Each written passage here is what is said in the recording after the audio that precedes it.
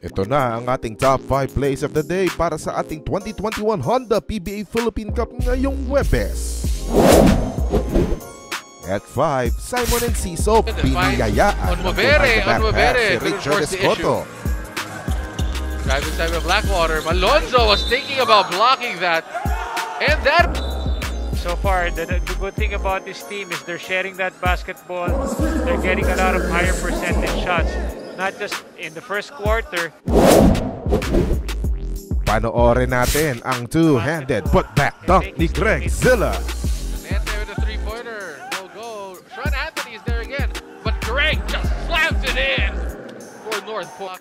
Ball stays with Northport. Look at that jam by Greg Zilla.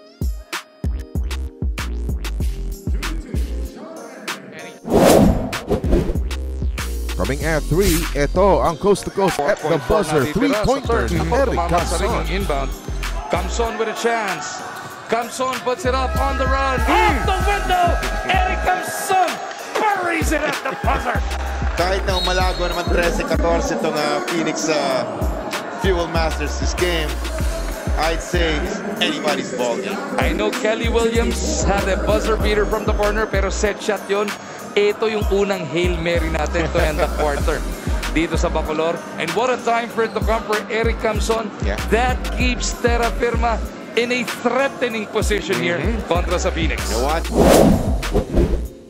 Para sa runner-up play, si Babes Bolick inilagan si CBC sabay scoop shot sa loob.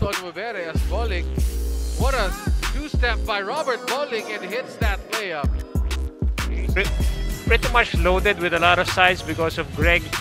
But then, when you start dissecting the team of Black... At sa top play ngayong araw, Matthew Wright, pinakitaan tayo ng swabeng jelly finish. Phoenix, will they finish? Wow!